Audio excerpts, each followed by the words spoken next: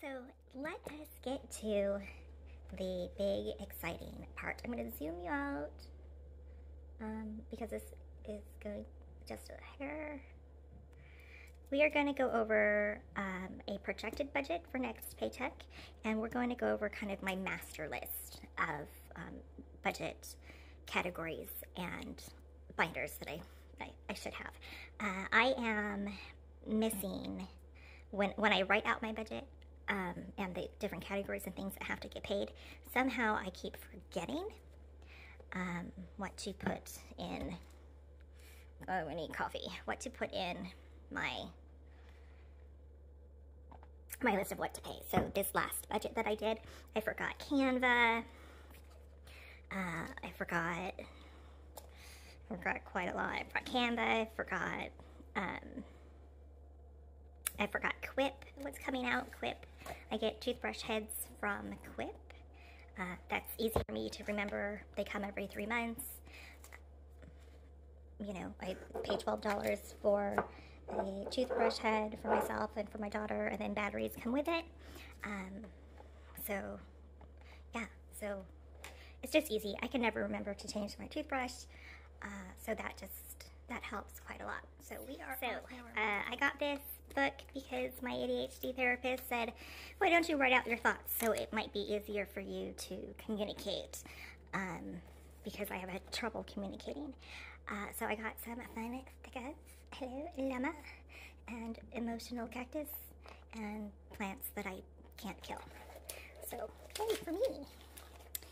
La-di-da, says the El Llama. Right, so monthly budgets. These are, I had to go into page number 2 because clearly this was not enough. So, my dear friends, this is where we are at. So friends, this is it. These are all the categories and things that I have come up with that I would like to save for. So we're going to go over our master budget list. So we're going to start here. So under house, I have insurance, so renter's insurance, rent, internet, electricity, sewer and water, emergency, and storage. So that is what has to get paid. Car, I have gas, maintenance, repairs, registration, inspection, and car tax. And then, since I forgot some things, I have the continued parts. So insurance, deductible, rental, emergency, and transportation. You're going to see I have emergency in a couple of different places. And that is just because I feel like for those specific categories, I need to have an emergency fund. So, let us move down here. For food, we have groceries and food out. Really, that's all we need. Cats, I have Chewy, grooming, vet, emergency, and then toys and scratchers. We're going to go up to medical. Medicals, these should be like separate binders, right? So, medical, I have a deductible, a primary copay, a specialist copay, dental, vision, emergency room, because that's a different amount, and mental health. In some cases, I have numbers by them, because that is how much we need either to pay it.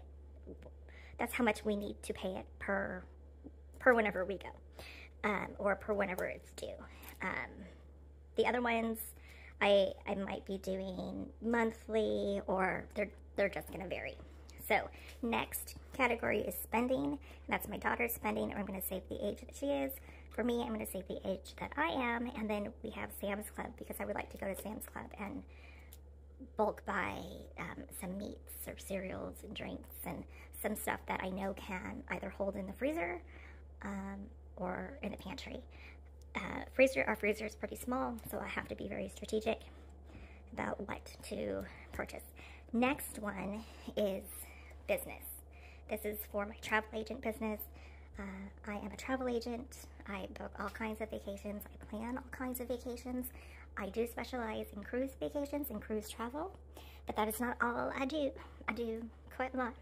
I would like to grow my business and have this eventually be my only source of income. So I have my host agency fees, my website and travel itinerary, Adobe speaks for itself, Canva, Squarespace houses my business email and my domain, Thrive Software, still have to say for it. Those are the people that are going to help me get more exposure online, and they're going to help me with some social media posts and whatnot. Google Storage, because I take a lot of videos and pictures, fam trips, conferences, emergency, E&O insurance. Now, E&O insurance is provided by my host agency, but just in case, I am going to need to save up to purchase E&O insurance as my business grows. And then P.O. Box. P.O. Box, I have forgotten about for months now. I can't remember when I got it, if I paid for a year or if I paid for 6 months. So we need to start saving for the P.O. Box for sure. On our friendly next page, we're just gonna move you over tad. And for this category, savings, we have medical bills, which are going to be separate from medical, savings challenges, of course, glasses, emergency, month ahead, PTO, or 2 weeks ahead. Now, with the job I have at Walmart, we accrue PTO and protected PPO from the day we start, and we can use those as we see fit. I was supposed to be at work today, but guess what? I messed up. My alarm went off at 3, and instead of hitting snooze, I hit dismiss or shut off, and I woke up at 5:24, and I'm like, no. They go with the points method at work, so I would have gotten a point or 2 points, I don't know, for not showing up or showing up late.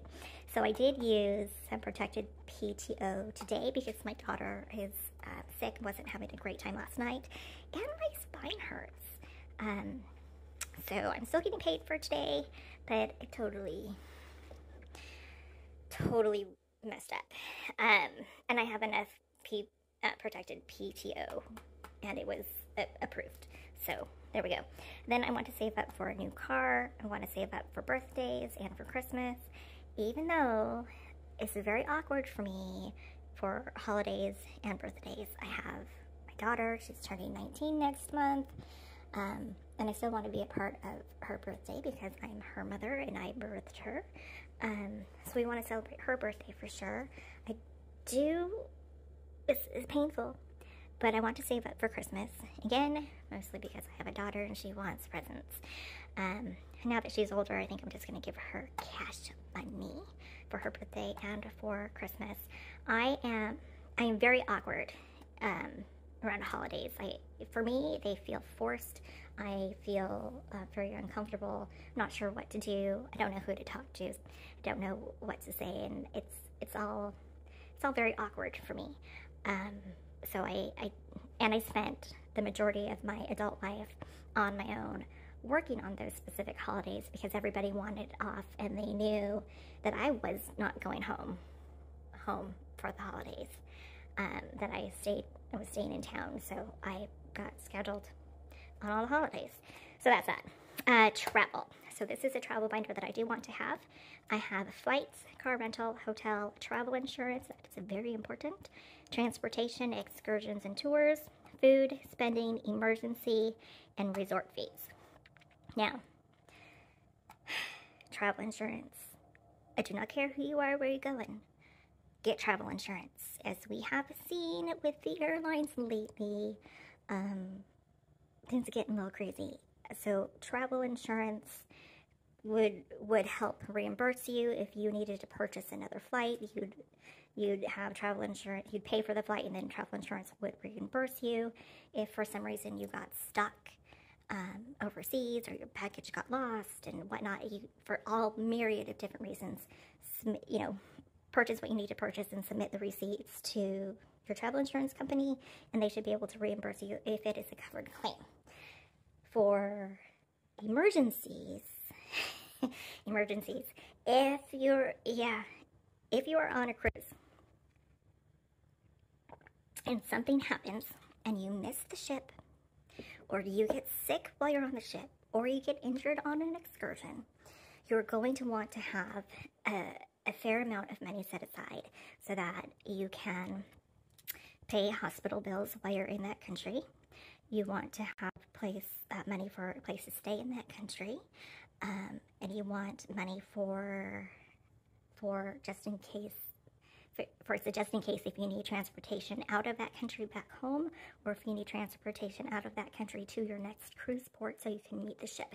You want money for all of that set aside. Now, travel insurance could cover quite a lot of that, but you're still putting money out, right? And then you're going to submit the claim, send in your receipts, and see what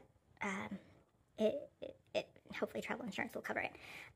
There is a list of what is covered in travel insurance. So if you want information, you can let me know. I can send you over my list for travel insurance, kind of what it is and what it covers. Now, resort fees you pay per day to the resort. So if you're going to a resort in Mexico or another country, Hawaii, Caribbean resorts, you're going to pay a resort fee, and that is not paid prior to your trip. That is paid at your trip, during or after your trip, right? So it's paid directly to the hotel, and that's like $20 or $30 per day. It can be upwards of $40 or $50 or $75 per day. So you want to save money for resort fees also. And if you have a travel agent that you're working with and you book your vacation with, they should tell you that the resort charges resort fees. So that is where I'm going with that. Now, up one, we have debt. Here is the debt that I have. These are all pretty much credit cards, except for the Lending Club, which is a personal loan. So I have Capital One, Quicksilver, Lending Club, TJ Maxx, Home Depot, Amazon, Sam's Club, Target, and my Navy Federal Rewards card. Those are the debts that I need to pay. So, I think we're going to leave this here and maybe do a part 2 or part 3.